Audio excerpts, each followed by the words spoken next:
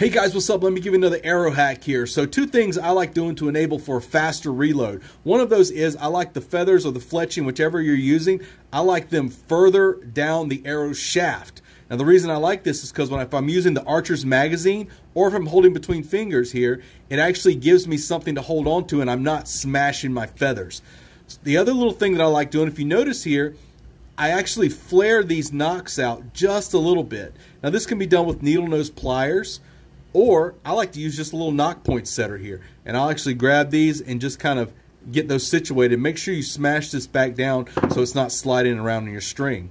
Now this means when I'm holding, if I'm blind knocking, when I just grab it by feel, I can tell where the arrow lines up. Plus when I'm holding here, you can see it gives it a nice little ramp to slide onto the string. So quick little arrow hack, something you can do to make your shooting a little more fun and give you that quick, consistent reload every time.